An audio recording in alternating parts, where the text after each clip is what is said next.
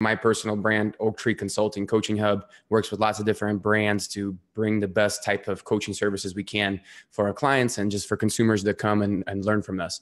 So today we're going to focus on stress management part 2. I did a seminar last week focusing on stress management and just overall understanding of different areas that impacts. And we had some takeaways and really focused on sleep hygiene. If you didn't find this, you can find a recording on YouTube by searching for Coaching Hub channel. And I suggest you guys subscribe. But today we're going to focus on stress management and impact of stress on business productivity. You know, it's one of those things that science right now says one thing, but business is doing another thing. And this has happened in many times for many years. We use motivation for the longest time, and we talked about stick and carrot, right? You know, either promise a person something and reward them, or scare them and they're gonna, do it out of fear. But then we realized intrinsic motivation was more important, in this kind of vision, purpose, autonomy, mastery, all those different components. But those studies were done back in the 60s that proved that scientifically, with candlestick studies and different, I'm not going to get into that today. But similar stuff exists currently in what we should be doing in business, and how our internal physiology, our blood chemistry, brain chemistry is impacting our ability to be productive in order to be successful in business overall, from decision making to risk taking to motivation. All of that is not just a psychological thing. It first starts chemically within our body, and stress is one of the major disruptors that causes this problem. So in these webinars, guys, what I'm really focusing on is, at Coaching Hub, we take a tell, show, do approach. So we tell you about why it's important. Why is this such an important thing for you to learn about? Why is this such an important thing for you to invest time into? Then we show you how you can do that, because in order to convince a person of something, you have to give them, a reason why they need to do it, and really showing them that, and then show them that they can actually do it. And once those two components are there, then people can take action. And that's when the do component comes in, with specific things that you have to implement that's custom tailored to your body, your needs, and your lifestyle. So diving into agenda, a little bit introduction to myself, guys. Every webinar, I think it's important. People, I forget how Simon Sinek says, but it's something like, people don't buy what you do, they buy why you do it. So I think it's important for you guys to know who I am. And a lot of times it's not the same listener in a webinar. So I want to make sure that I'll cover that. Stress and brain chemistry, we'll discuss, like I said, decision-making, motivation, and risk-taking. We will talk about how to pace to avoid burnout. It's a lot of things that I learned in the military and the Marine Corps that I'll discuss there, and just some high-level concepts. I'll introduce you guys to yoga and break down some of the stigmas out there that may exist. So maybe you feel more comfortable to try yoga, or you try different formats of yoga that you may have not tried before that are more suitable to your needs. We'll discuss being present overall in everyday life. And then I'll leave you with introduction to meditation. And my gift to you, last time it was sleep hygiene. This time I'm going to send you one of my recorded meditations. I'm a meditation coach, yoga instructor, and one of many hats that I wore in my life. And I was fortunate enough to be taught meditation by a Buddhist monk when my mom, when I was living in Ukraine, when I was 12, took him in to live with us for exchange for food and shelter. And he taught me a lot of this stuff that I'll be covering real quick today. So talking about myself, right? Who am I? Anton Chumak-Andrikov. You guys can find me on LinkedIn, create a lot of content out there. You can subscribe to YouTube channel for Coaching Hub. I don't really maintain my own. And then oaktree.live, www.oaktree.live is my website. You can go check out some stuff. I don't keep it too updated. It's kind of like a landing page, and you can reach out to me directly. But a little bit about me. Military is where, I learned to be hardcore about stress. I learned to perceive stress the right way that allows me to have a high achiever mindset. And that's really who I cater to. I cater to people that are not trying to be average. And I'm not talking about, everybody doesn't want to be average, right? But I'm talking about people that are putting in work daily. They're high crazy schedules. They expect the world out of themselves. They don't celebrate a victory unless it's monumental, those kind of people. People like myself were raised that got all A's and 1B. They weren't told good job. They were told, hey, you should have gotten all A's and pushed there. And that's just how I live now. And that's why I coach those folks. So that's where a lot of this was learned, is in the military. This is my family. That's my soul. That's my everything. My wife, my 2 kids. And I just had my newest born. I need to take a family picture with him, but he's about 3 weeks old. He's amazing. And then over there in the corner, I don't know if you can see behind my face, but it's a picture of my family. And it says changed. We all got baptized together a couple of years ago. It was my second time, but I wanted to do it as a family. And that's my professional self. I worked for Lifetime for a long time. It's an amazing company and they are very innovative. And this is where I learned a lot of this physiology, and then I learned how to apply it to business kind of on my own. And my mission is to help 10 million people to realize their potential by impacting their mind. And everything in their body is connected to their mind. So the whole being, that's really what I'm about, guys. So moving into it, stress in the brain, right? So what are some of the things that are going to be caused, are going to become a problem by chronic stress? Last week we discussed stress is not a horrible thing. We need stress response, but stress response is meant to be acute, right? Short-lived, it spikes, and then we have a little bit of increased performance, and that's why it's a good thing. But then it's supposed to go back down to where our body adrenal glands are able to recover, and our cortisol production reduces, comes back down, and we're able to do that again when that situation occurs, or a similar dangerous situation occurs. But the problem with that in modern day life, and especially with high achievers, it is not acute, it is chronic. And the typical approach that most people take for stress management is back off, breathe and meditate, which those are important components. Those are tools, right? Those are some of the tools. But I focus on a lot of tools with high achievers that can't back off, that can't take things off. I focus on input. How do we vary your input to maximize your output when it comes down to your body and your mind? And I'll discuss some of the strategies in this webinar and continual webinars. So our brain is our primary resource in business, guys. I mean, you can have the nicest technology, you can have the best trainers, the best systems, you name it, your business can be flourishing. But if your brain is not functioning how it's supposed to be functioning, you're going to have a problem. Those things are not going to matter. You're going to be not optimal. And that's where it's a problem. In the Marine Corps, we were taught that it's not the rifle, it is the Marine that is the greatest weapon in the world. Because without that Marine, that rifle is just a tool. So without your brain, all those things that you have are just tools. But think about how much money and resources you spend on other tools, but your brain goes malnourished, goes not, functioning properly, and is not being given the attention the time it needs. Think about that. A fraction of a second in a slow down time of thoughts can cost us immense amount of time over a full day. Our brain neurons fire so fast that just the tiniest little slowdown makes a big difference. And that's what stress will do to us. Chronic stress creates negative changes for our neural networks. Your brain is just this beautiful neural connection. Half your brain's really gray matter and the other half is white matter. And that's where a lot of axons and brain neurons live, and they're communicating, they're talking. And those pathways are able to be changed and modified positively. And they're also able to be changed and modified negatively, right? So positively is neuroplasticity, its ability to make our brain be different and go from negative wiring to positive wiring. And I'm not going to get into that, but we all kind of talk about this with emotional intelligence and things like that. And then negative is going to be brain shrinkage. Stress causes brain shrinkage. It actually makes your brain smaller. And you can without even knowing science, right? You can understand having a smaller brain is not going to be very good. You see this big old head, very proud of it. I love having a big head because I tell people it's my full brain in there. I don't know. It could be really small in there, just a lot of empty space, but we'll see. So it hinders our memory, guys. And this one is funny because I think many of you can relate that are listening to this webinar, but you go to the grocery store, right? And you're there and you think, I got to get one thing real quick. I'm going to run in and I'm going to run out. And you walk out, say with 4 or 5 things, but you forgot the one thing that you came for, right?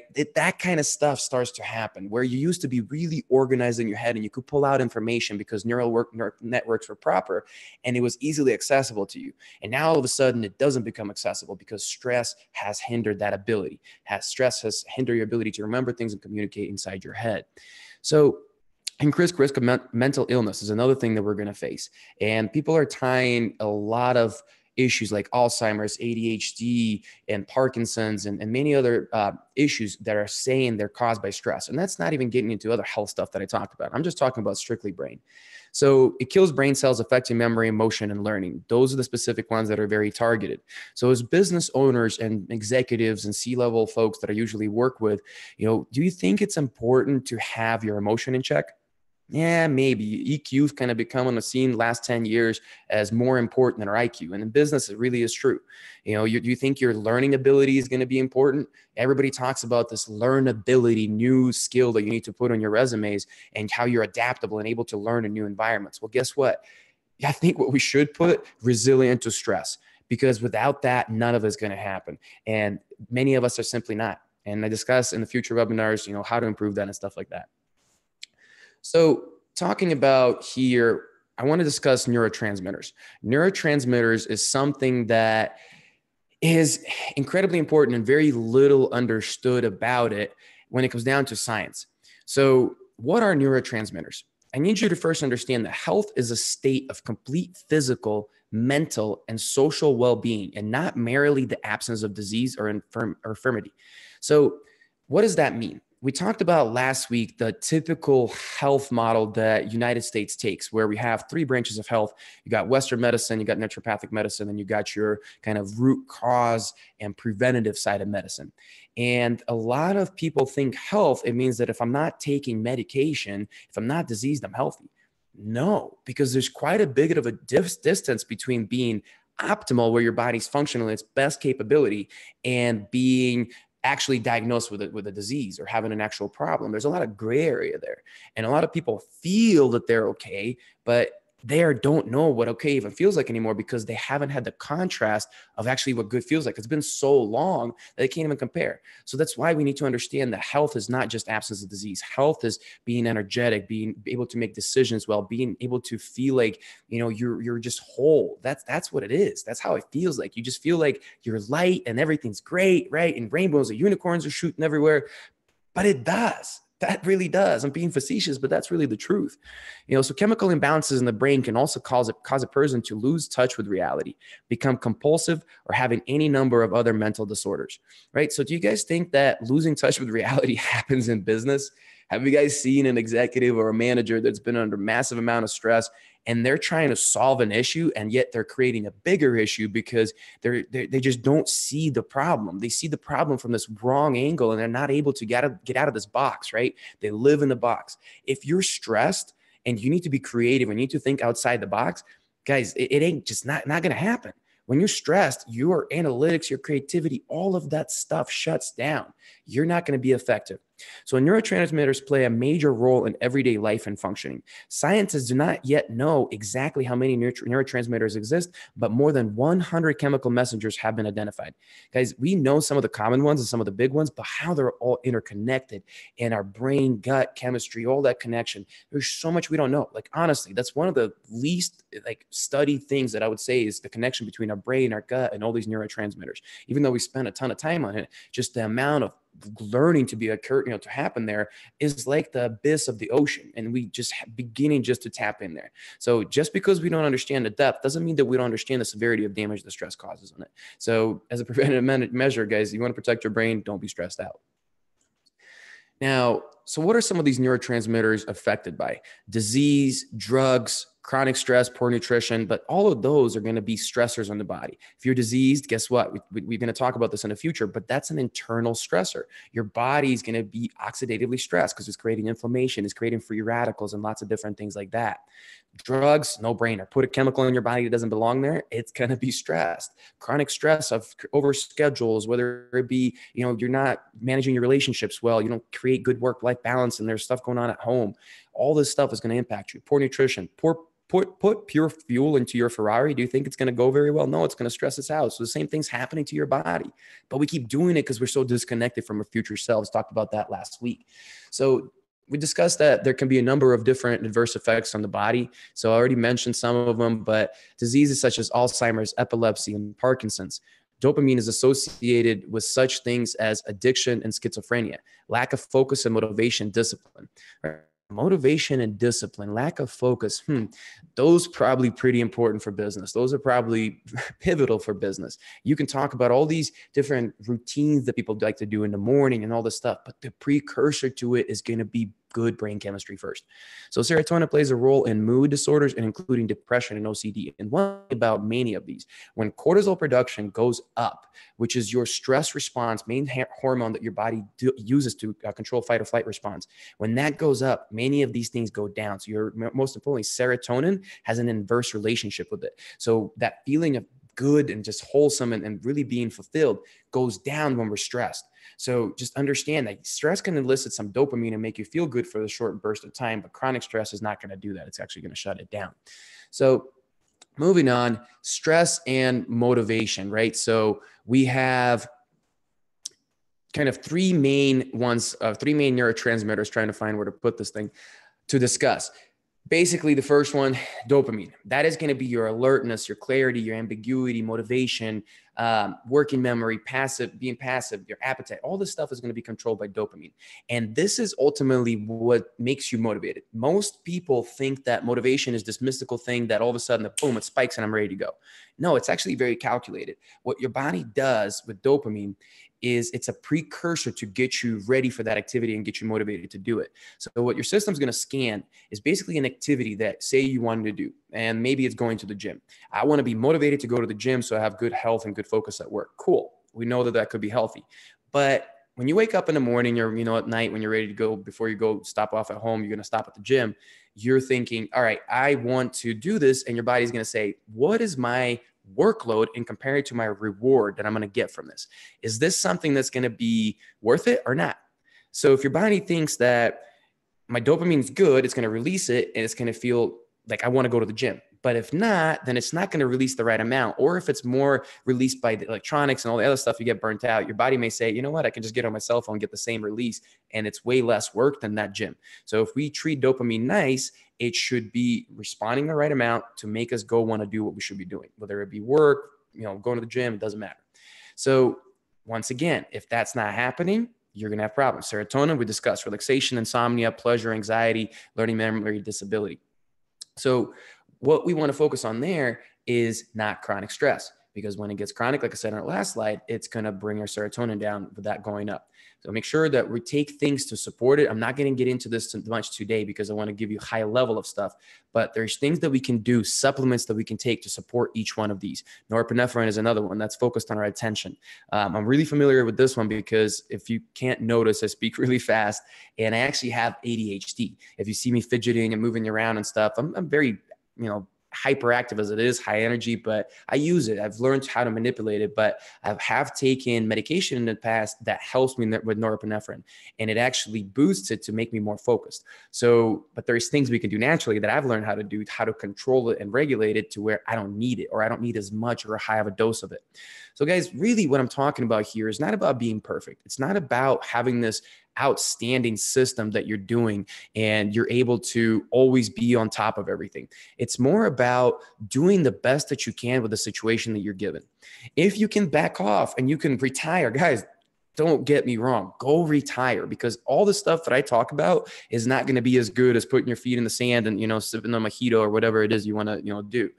But if you can't, or the situation dictates otherwise, and you just can't take things off your plate, then you add things in. You add supplements that are going to help you produce more of the neurotransmitters that are A, maybe being burnt out, or B, are not being produced properly. You can take supplements to regulate stress, to help, we talked about that little guy in the boat that's always trying to dump the water out before it overflows last week. Well, to help that guy, there's things we can take supplementation that's 1 minute of your day, and it supports it. It helps him to, get through it. It doesn't mean forever. You can't survive under chronic stress forever, but you can do things through the worst times to do that. So understand, the other things that matter with motivation is your blood sugar. When your blood sugar is up, you're usually feeling good. Your body's like, all right, let's do this. Go have a bunch of spoons of sugar and see how you feel. Probably going to feel pretty good for a minute, but then it's going to crash out. And that's when you're not going to want to do stuff. Your body's motivation is impacted by this, not just from energy levels, but when your blood sugar fluctuates, testosterone and other hormones are impacted, which cortisol is one of them. It's a fight or flight, energy generating hormone. So you got to understand that eating regularly is not just good for weight loss. Eating regularly is really good for focus. So maintaining your blood sugar. But once again, everybody talks about 3 to 5 meals a day. That's ideal. Not necessarily. I can survive on 2 meals a day. Why? Because I became such a good fat burner. Once again, not going to get into this too much today, but there's ways that you can become a really good fat burner to where you don't need to eat frequently. I eat about 1,500 calories in the morning and about 1,500 calories at night. Not intermittent fasting. That's not the point. I just don't need it because I burn about 90% fat at rest. I manage my stress and I check my fat and, intake, and I check my macros, but more importantly, I test my fat through oxygen testing and stuff like that. So because of that, I'm able to go a long time without food because my body's using very little of my stored blood sugar. But many of you, especially many of you that are stressed, your blood sugar is like this all day long. If you notice you're getting hangry, if you actually have no hunger at all, you probably have a blood sugar issue, whether it's high, whether it's low, whether it's fluctuating. All of those things are going to cause cause you a problem. So understand what you eat impacts your stress, what you eat impacts your focus, what you eat impacts your energy. Of course, everybody understands that part. And overall, your primal drive, right? It said that the hormones are impacted by fluctuation in blood sugar, and the same thing from the same building blocks that are used to produce stress hormone are used to produce other many positive hormones. So imagine you had 10 of these building blocks to go around, and it was supposed to be 3 for sex hormones, 3 for neural hormones, and 4 for stress hormones. And all of a sudden, those 10 building blocks are going to go 8 for stress hormones and 1 for the other 2. Well, guess what? You're going to have side effects and issues coming from that because you're overproducing stress response. So we need to bring that down to redistribute things back into the right, region to get that primal drive, that will to live, that enjoyment of life that I'm talking about. If you have, when you're good and you're not stressed, you know what I'm talking about. So moving into stress and decision making, the way that our brain is wired, that has a lot to do with basically how we're going to respond in situation. And more importantly, whether we're going to respond in situation or we're going to react in a situation. And if you've ever reacted, you typically know that's not optimal. You don't want to react. We want to think about it. We want to make a logical decision. Usually emotional decisions are more reactive and get us in trouble. So we have our limbic system, that lizard brain that people like to talk about, that initial part right at the bottom of our brain cortex down here. So your body, brainstem, and your body's first impulses go through there. And if it's lit up, if it's fired up because you're under stress and you have danger in front of you, whether it be perceived danger from a lion or perceived danger because your body's stress response has been elevated for so long, your body thinks you've been chased by a lion, your survival instinct kicks in, right? So it's not time for you to sit here and get your logic and prefrontal cortex to turn on. It's going to be time to survive. So your brain's going to make very quick and impulsive, instinctive decisions. Your animal side, which is very fear-based, very, just this stuff that we don't like about humans typically, and aggressive, right? So that's what you're going to fire up. And before the signal is able to get to prefrontal cortex, when you're going to be more calm and logical, you're going to make most likely a wrong decision. And it's not going to be a matter of survival or death. You're just sitting at work with an over busy schedule in a meeting, and now you had an emotional outburst, or you rolled your eyes at somebody. And guys, people that are stressed out roll their eyes more than non-stressed out people. Trust me, emotional intelligence goes down massively.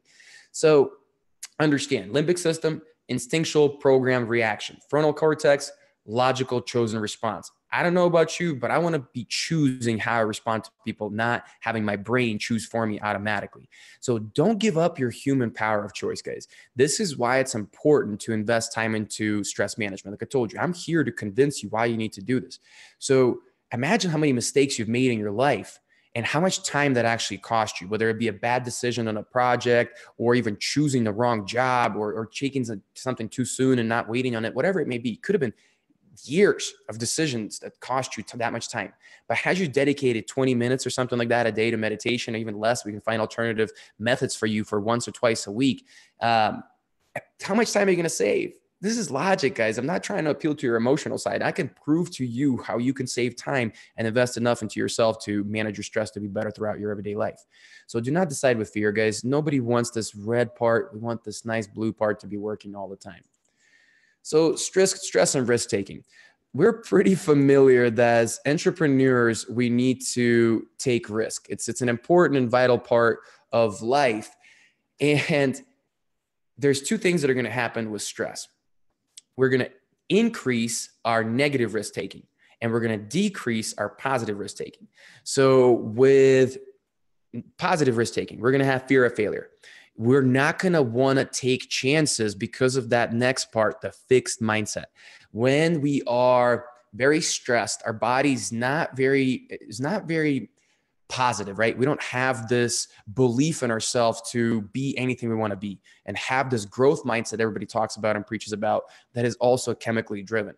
But what's going to happen at that point, we're going to have this fixed mindset where we can't be something more. We are what we are. So because of that, we're afraid to fail. We're afraid to take that next step because now it may just, dispose us to everybody in the world and show us that we're a fake or we're really pretending to be something we're not. We're really not as smart as we are. That's what a fixed mindset does. And then the other thing that it does is it causes hesitation. It causes us to hesitate and not make decisions. And I don't know about you, but in the military and in business, I learned that hesitation kills. Ask for forgiveness, not for permission, is something that was taught in business long ago, because those initiative takers, those trendsetters, are the people that get there first, and they're going to be the most successful. Everybody else is going to be picking up crumbs. Don't be the one picking up crumbs. So you need to manage your stress. So other negative risk taking are going to happen. Gambling. You're going to be taking gambles because of that fixed mindset, right? You got to get rich quick scheme versus knowing that by putting in the work and taking the proper steps, you're almost guaranteed to get there. Drug use experimentation, right? A lot of stressed people, cocaine becomes a really, really popular drug, not just because of sleep deprivation, but because it's just something that our brain wants to do. And adultery, another one of those risks that usually starts to happen when people are stressed out. Definitely avoid that. We're not even getting into the ethical, sides of any of those. Just simply not good for you. Not going to cause you a positive life. So some corrective actions, right? You want to get into, that's why that's important. And I'm always going to give you a little bit of a trickle down on what you need to do. But high achievers may not succeed with common approach, right? Common approach to stress management is usually exercise. If I would say, out of everybody I talked to about stress, which is thousands of people, over my 14 years of doing this, I guess, no, it's 13, something like that. But what happens is everybody thinks, okay, I'm going to exercise. I'm going to make myself feel better because my body released endorphins and I'm going to feel good. And I cleared my head a little bit. But that's because we think about stress most commonly as mental stress. We don't think about internal stress. We don't think about physical stress, oxidative stress, and stuff like that. But exercise is kind of tricky. You should exercise to manage stress, but specific exercise, duration of exercise, intensity of exercise, timing of exercise, all going to matter. We discussed a little bit of this last week. But because this is the most common one, I just want to address that it's not going to always be the best one maybe for you. We were not meant to work out. We were a hunting and gathering society. Just think about human beings before we became a civilization. We were meant to run away from things. So when your heart rate is elevated for 20 minutes or greater, usually around 40-minute time, actually, to be exact, your cortisol spikes because your body thinks, I've been running away from something for this long. I need more energy now. I need an increase in my performance to be able to get away from this animal that's chasing me, because why else would we be running, right? That the body doesn't understand. I got to run so I'm not fat. I got to run so I have good energy. I got to, whatever it may be. So then your cortisol goes up. So we're trying to bring stress down, but after 40 minutes, we're creating a spike. So clearing your head does not mean de-stressing your body. It just means that you kind of cleared your thoughts. Yes, it's good, but there's alternative ways to do that don't have the detrimental effects on your body that some wrong exercise does. So once again, not here to get into deep detail. I'll cover that in my future webinars, but this is just why you can't just think, just because I'm making myself feel better in the moment, I'm actually managing my stress. Long term, you're going to cause a bigger problem. Moving on. So understanding pacing. I'm going to cover this very high level, and I may lose you guys questions. Hopefully, if you have any questions, type them in and I will see them at the end for the Q&A and I'll be able to answer them. So if anything I've covered so far or anything that you see in upcoming slides, because I'm talking so fast, you need more clarity, or you just have something that popped into your head, something you heard, you need something, you need answers to, then just pop it in and I'll answer at the end. But anyway, so in the military, right? Everything we did at 100%. You didn't do anything at less than 100% performance. I don't care if you woke up in the morning and you had to get dressed. I don't care if you had to go march to the chow hall, a place that you eat, and everything was done in formation. Everything was perfect. Why? Because that's what we were trained to do and we were used to it. So we would go out on 30-day training missions. We'd go out to Iraq for 7 months, right? And these kind of long, stressful deployments, but didn't burn out. Why? Because we were constantly in that high performance state. We got used to it. Now, I think long-term, yes, it causes problems. So there's got to be a happy balance, and I'll talk about that in a sec. But we burn out not due to where we perform most of the time, We burn out in business because of the contrast between when we push at 100% and when we kind of coast. And we've all been there. We've all, whether you're in sales, which is a lot of folks that I talk to, you know, you got that sales cycle and you got your end of the month closeout, mid-month closeout, whatever it may be, or just in life, right? We kind of coast and we don't do the right thing for a while. And then we put a lot of pressure on yourself and we go real hard and we catch up and we're able to do what we needed to do. Everybody's probably guilty of this. I know I am. I create intentional procrastination to not second guess myself sometimes, but it's all measured in short term. So solution is not to go from 20, from 100 to 25 and back and forth. The longer that distance, the more burnout you're going to feel, the more variance between where you perform at your high and when you perform at your low, the more you're going to feel. And guys, I'm not talking about average people. I'm talking about high achievers here. So people that can't really take things off. If you retire and you stop doing everything and all you do is meditate all day, that's better, but that's not an option for you. That's not why you got on this webinar. So solution is to consistently operate 90% and keep 10% for yourself to keep your gas tank full. I used to work when I was a trainer. I used to work a lot with mothers. For some reason, I love working with women in particular because I like to use health and fitness to strengthen their minds and just make them believe in themselves more. And that's where identity coaching really started for me many, many, many years ago. But here's the analogy that I use. I talk about this probably in every stress webinar or even conversation that I have. But right now you have a 5-gallon gas tank and you're operating at 100% of the output of that 5-gallon. Great. You're a giver. You're giving 100% of yourself. I love you for it, guys. And I truly do, because givers make this world go around. This is not a taker's world. We got to become givers. But here's the issue. If you keep giving 100% of that 5-gallon tank, we talked about brain shrinkage, it's going to start to shrink. And instead of having a 5-gallon gas tank, 5 years, 10 years down the road, whatever your stress capacity may be, you're going to shrink it to 1 gallon. You're still giving away 100%. Good for you. You're a giver. But logically speaking, you're giving 100% of 1 gallon where before you were given 100% of 5 gallons. So how do we maintain efficiency? We keep 10% for ourselves, focus on health, focus on, personal time, focusing on work-life balance, whatever it may be. But more importantly, treating our physiology, treating our body like a Ferrari that it is. So by doing that, we can consistently keep giving 90% of that 5-gallon tank for the rest of our life. My father didn't grasp that and it passed away at a really young age. And that's why I push stress management so hard. Died at 45. What if we just kept doing only 90% of the 100% he was doing? And now for another 40 years, he could have been doing. Speaking, do you think he would have been ahead? Heck yes, he would have been ahead. He was just getting into his better years. It's sad, but that's just life and it's happening to so many people. So main types of yoga, getting a little bit into some of the main ones, guys. There's so many subsets of yoga that I can't cover them all, but I want to talk about 3 main categories. So you have Ashtanga and Bikram. It's a rigorous style of yoga. Usually Bikram is heated super high. A lot of A-type personalities like this because they like the routine aspect of it. So if you're one of those people that likes routine, you like to follow a specific sequence of postures where like in Ashtanga, there's 26 that are repeated every single time, every single day. It's the same order, same way, same hold, same everything. And you just keep improving deeper and better holds. So perform the exact same order each class. If you like that, take Ashtanga. If you want to push your limits and sweat it out and be this, A-type personality that enjoys a challenge and, thrives in that environment, Bikram may be for you. Might get beat with a stick, but I'm just kidding, but it's really strict.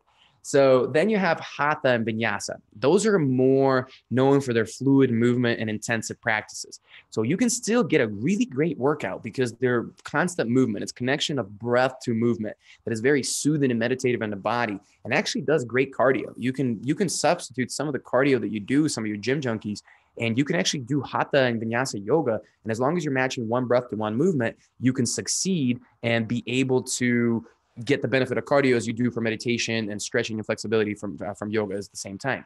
So transition from one pose to another with the intention of linking breath to movement. No 2 classes are the same. They're always changing them up. Instructors usually come up with a new class. There's a general sequence and a parameter that they focus on, but they usually like to throw in different poses. This is where I teach. I like a lot of Hatha and Vinyasa practices. I teach usually a power style, hot yoga format for those personalities that need to push themselves to actually shut off. And in a future webinar, I'll discuss that. Restorative yin yoga is different. This is going to be non-muscular bearing. So for some of you that don't like the burn or don't want to feel a deep like stretch that's really painful or don't like the endurance aspect of yoga, this is perfect for you. This is the other side that I teach that is very meditative. You may just come into a twist and hold it for a very long period of time. So it's great for relaxation, very passive connective tissue focused class that doesn't just address muscle, but kind of deep rooted connective tissue, and often utilizes props. So these props like blankets, blocks, straps assist you to kind of be more comfortable and allow you to get deeper into a pose. So you can hold it for 5 minutes at a time, but in comfort. One of the people I used to have in my class literally came in and took a nap for an hour every single time. And I was cool with it because it doesn't matter. If you show up to a mat, most instructors, just about every instructor, is going to be all right with you because they know that just by being in that environment, you're helping yourself. And the one thing about yoga, guys, that I'm going to tell you, it's your practice. It's not the instructor's practice. They're there as a guide. We are just simply guides to say, here's a suggestion for today practice. But at any time, you can modify movements. You can change movements. You can just lay on the mat. I remember when I was going through yoga teacher training, and if I was sick that day, the instructor just told me, hey, you're coming to class, but you're just going to lay here. You're just going to meditate. You're going to be with us, but you're not going to do anything. So just show up. Getting into the next thing, and it's getting to an end here, but being present. So this is where a lot of times I focus. Anton, I don't have time to meditate. I can't add that into my day.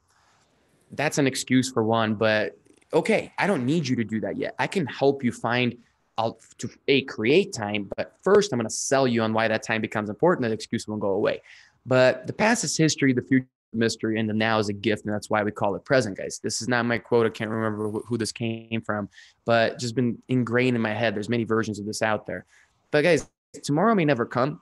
Yesterday's already gone. All you can do is focus on the now. But guess what? You don't. Your phones, our technology, our schedules, our to-do lists, our general psychology, overstimulation takes us away from the present moment and takes us elsewhere. So the best way to be mindful and to be present is just simply find opportunities within your day to do that. So tips on that. When you eat, just eat, guys. Stop being on your phone when you're eating. Stop thinking about what's to come. Stop always trying to create dual purpose lunches or whatever. Sit down and enjoy your food. Maybe even count. Can you count to 25 chews before you swallow that food? Feel the texture. Think about everything that's going on. That'll make you present. Be aware of inner and outer environments, right? A lot of times our outer environment is chaotic, and that's fine because as long as the inner environment is not matching the outer environment, we don't have to be out of control. And that's what you can do. You can come inside when the outside is chaotic. Yes, it's taught through meditation, but sometimes breath work, simply slowing down and taking a few deep breaths. Right now, sit here and take a deep inhale through the nose. Fill up your belly. Don't breathe up here at the chest. Fill up as much as you can at the diaphragm, and then take a 5-second nice deep exhale. And then again, belly, belly, belly, belly. Relax instantly. Feel shoulders come down. Body relaxes. You can create those moments just for a minute throughout the day, and your productivity will increase drastically just from that. Be amazed by the ordinary, guys. One of the things that is really hard to do, like I told you, when serotonin goes up, we discussed that cortisol goes down, and when serotonin comes down, cortisol goes up, and vice versa, right? So when we are amazed and we just see beauty and sunshine, beauty in a leaf on a tree, and we think about how cool it is that nature is able to do that. How cool is it that we're able to breathe and we never think about all the autonomous functions that our body does. You start being amazed by that. Your mood changes right away. You start being more present. You start looking around and going, wow, look at all this cool stuff. Electronic breaks. I understand high achievers don't have a lot of time to do that. But guys, just once in a while, at least do not wake up with your phone. You can have the alarm, but please don't do this right away. Don't get on social media. Don't get on emails. Don't do anything. Stay away from electronics for the first hour of your day. Please try it. It'll help you immensely. Center ground before conversations, right? So, you're going into a big meeting, whether it be breathing, whether it be just thinking about your thoughts, but just kind of settling down before you step into the room. You may even think about practicing a power posture. All of those techniques are ultimately fundamentally a way to center and ground ourselves before we start that conversation, before we start that presentation. Say no. Simply say no. You're overscheduled. Guys, the most successful people know that they need to say no to 99% of the things to say yes to the 1% that is meant exactly for them, that's going to make it the most money, that's going to make it most success, whatever it is that you're after, the most impact. Concept of flow. So flow is not new. Flow's been discussed in many different ways, but flow is something that is being actually studied in science now. Red Bull's doing a lot there, pioneering a lot of research there. But flow will not occur if you're not present, because what flow does is flow turns off all the things that are not important to you at that moment. Think about like a professional athlete that is usually extreme sports, right? Like dirt bike racers and do these crazy backflips and stuff like that. Those guys a lot of times complete the race and they can't remember some of the stuff that happened. They're just so in the moment. They're so zoned out. A lot of sports psychologists focus on this. But if in business this happens, anybody ever sit down, start a report or doing something and you're just moving, you're cruising and time is flying by and this thing is smooth as butter and it's amazing. And there's other times you just doesn't matter what you do, no matter what you can't put two words together to strain a sentence to make it worth something. So that's all stress. That's what it does, and it's going to keep you from a state of flow. And if you know how much time a state of flow can save you for your creative or not or analytical, that's how you buy time for stress. By being more in a state of flow, you'll open up tenfold of what you spend on stress, managing stress, I should say. All right, so getting into introduction to meditation. So we talked about different types of yoga, but now we need to understand there's different types of meditations, and some are easier to start and some are harder, and some are easier for some people and some are harder for some people.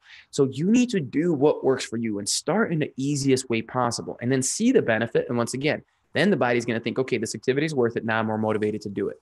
So there's guided meditation. That's usually the one that either guided meditation or mindfulness meditation that I try to push people into.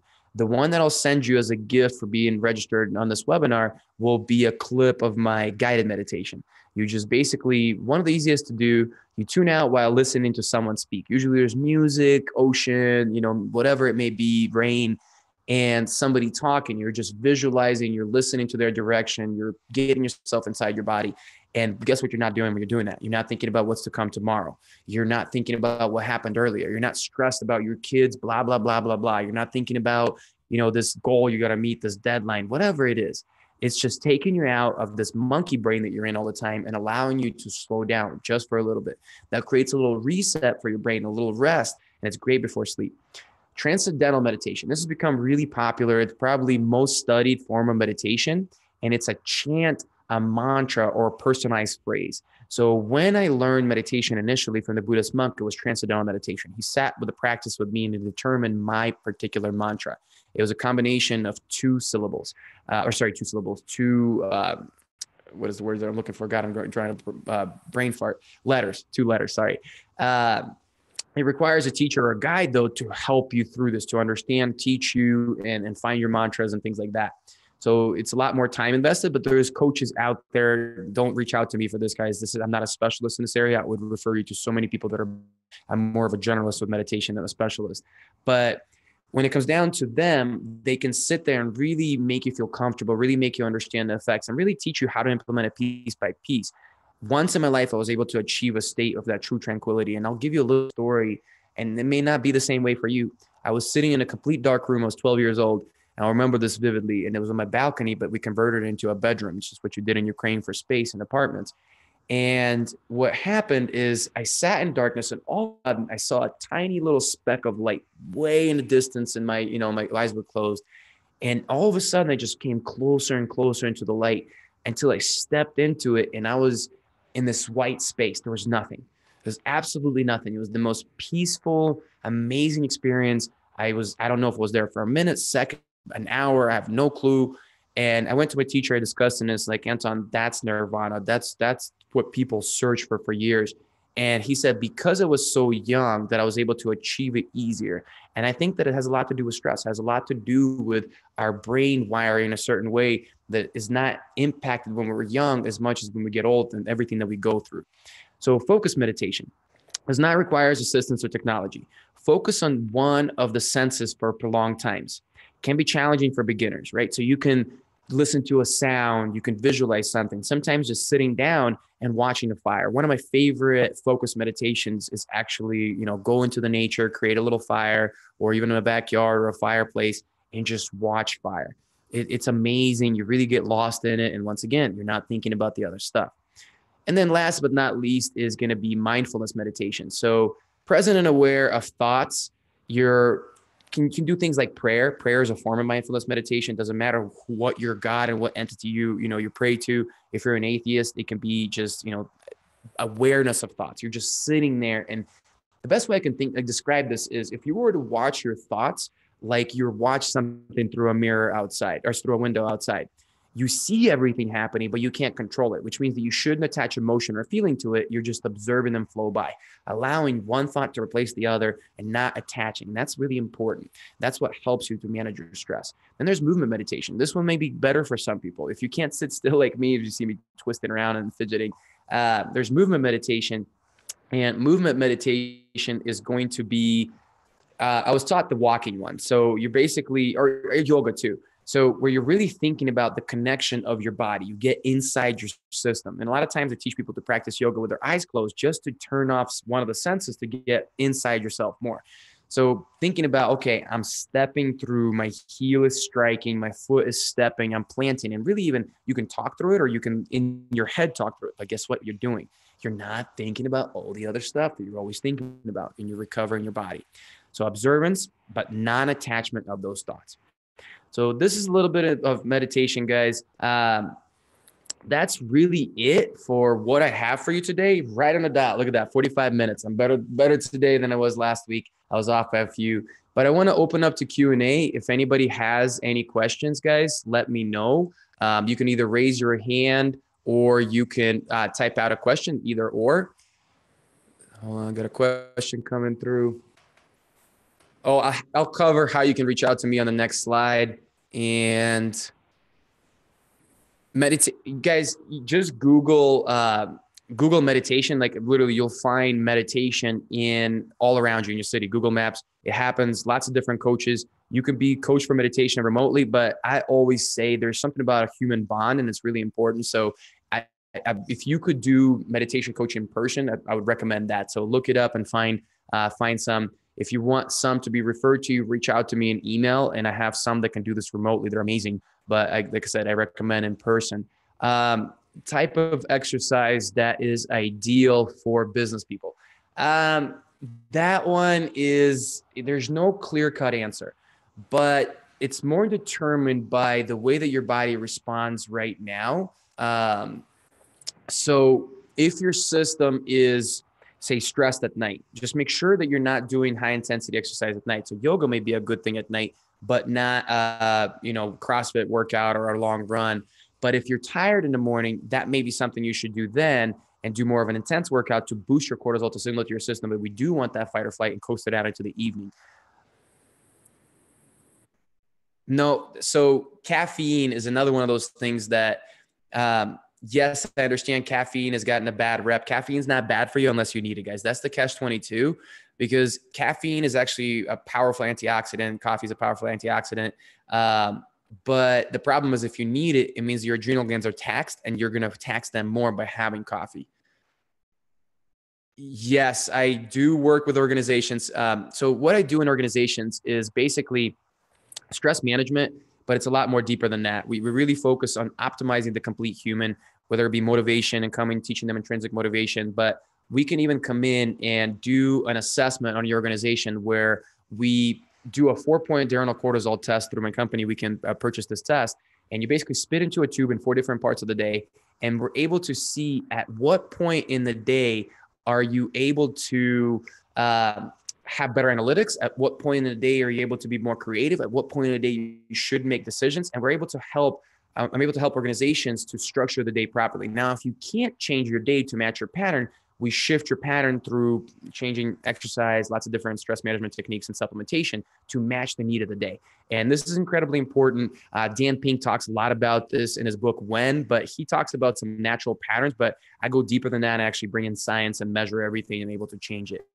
Another question, I have a question that sometimes the things become so urgent to get completed at the same time, and to think to complete them as soon as possible to not miss the deadline because so much stress. Prioritizing becomes hard work. How to make that easy? All right, guys. So how you do that is prioritizing time. And what I would say, you have to look at it as there's a like an XY axis. On your X axis, you're going to have not urgent and urgent. On the Y axis, you're going to have important and not important. The problem is what you're talking about is where most people feel like they need to be all the time. And they're addressing things that are urgent and important.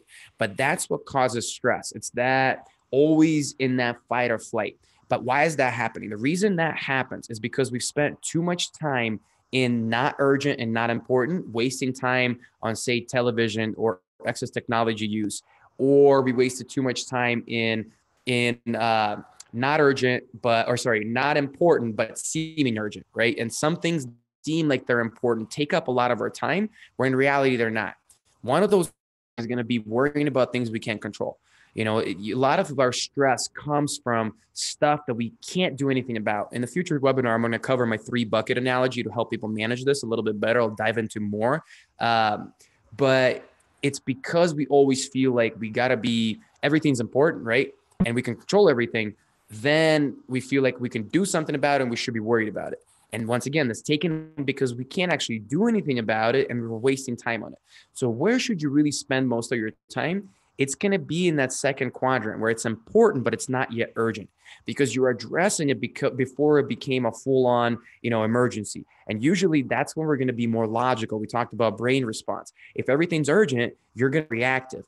If you're addressing things before they became urgent, now you're going to be more responsive. So that's how you do it. You block things out in this quadrants and you write them out. You really plot them out. Okay, what am I worried about right now? Where does this go? Okay, check, check, check.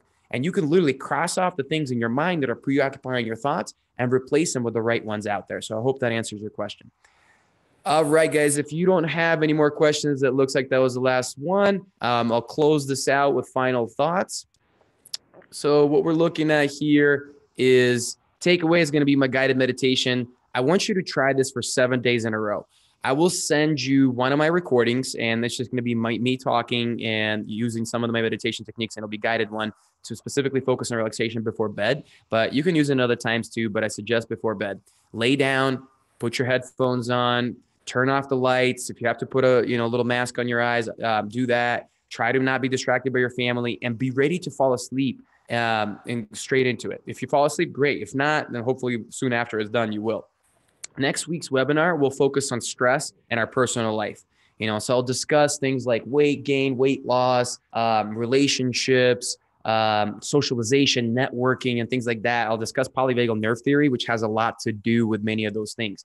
On the following week, on the 20th, I am going to have a paid webinar. So basically, guys, how I do this, and guys, this is a job. So I give as much as I can, and hopefully you realize how much value you've gotten over these last two and the next one. But got wife and 3 kids, and got to pay the bills. But I do this really affordable because I know that webinars allow me to reach a lot of people. So I don't try to, rip anybody off. It'll be a price point that you can afford, but it'll actually focus a lot more on the do. I'll really give you a lot more tools that you can do. Some of the stuff that I cover now, in addition to other things with much more detail. The webinar link is right there. Obviously, you can't click on it, but you can type it in and be able to go register for it. The registration's going to be set up. And then I can be reached at oaktree.live. If you have any coaching you need, you or your organization, if you want to just discuss with me where you can take this and how internal stress and overall just our identity and it's a performance impacts our business, your organizational business, just reach out, guys. I just want to have a conversation. First, conversation is always free and you can learn just a lot from that. All right, guys, that's all I got for you. And, I can't wait to see you guys in the future webinar. Have a good day, everybody, and good night, wherever you are.